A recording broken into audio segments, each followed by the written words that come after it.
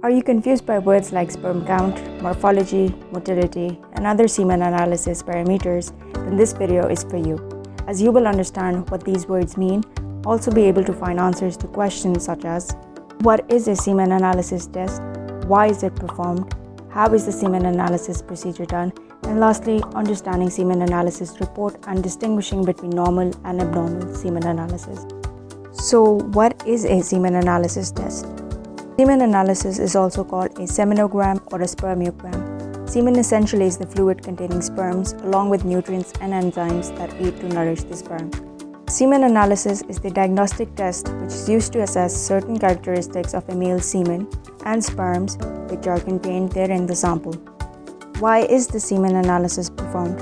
Semen analysis is a diagnostic test which is used to assess male fertility.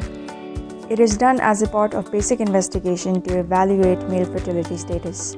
How exactly is the semen analysis procedure done? Semen analysis procedure is done as per the guidelines set by World Health Organization Semen Analysis Standards, the 5th edition being the latest edition to date. These guidelines outline how to perform semen analysis and the suggested reference values to interpret the results.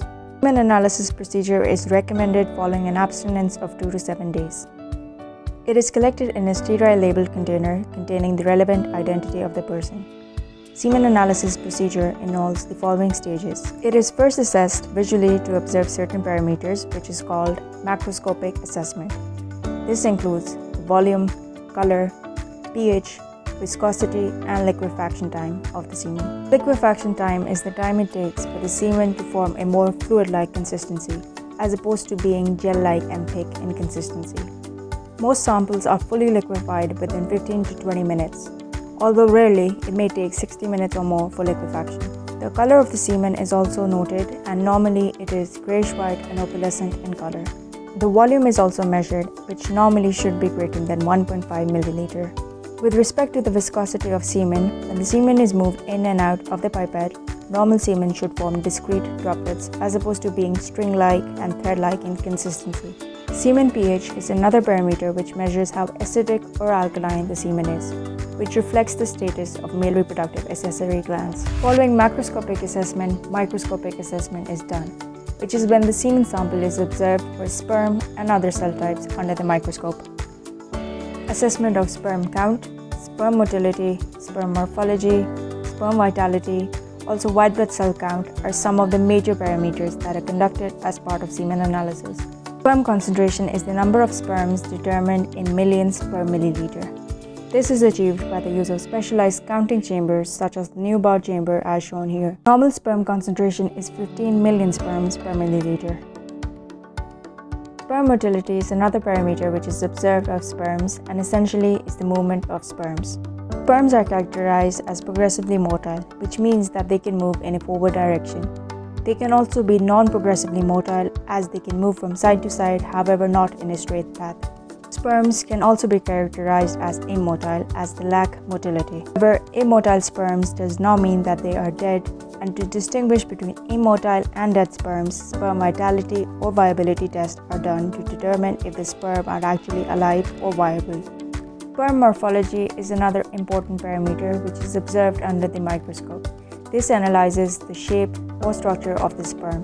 To do sperm morphology assessment, sperms are stained with dye which allow for a more robust visualization of the structural features of the sperm. As you can see here, the top left sperm is normal while others shown here are abnormal. Normal morphology is given as a percentage of sperms analyzed, and 4% or greater sperms is considered normal based on WHO Semen Analysis 5th edition. So coming on interpretation and understanding of semen analysis report. And here they are highlighted alongside each specific parameter. If your test values are within the reference range, then everything appears to be normal. If, however, the semen analysis reveals an abnormal finding, the exact parameter with the abnormal test value would be highlighted, on the basis of which the semen classification is done. For instance, asthenozoospermia classification is due to lower than normal percentage motility. Let's take a look at another example. If sperm morphology is lower than 4%, which is the normal criteria, it is classified as teratozoospermia. Similarly, other classifications are also assigned as shown here. Reasons for abnormal findings may be due to hormonal imbalance, environmental exposure, infection, genetic reasons, etc. Your consulting doctor may therefore recommend additional tests or treatment plan accordingly. Thank you for watching till the end. A list of other commonly asked questions are answered below in the description.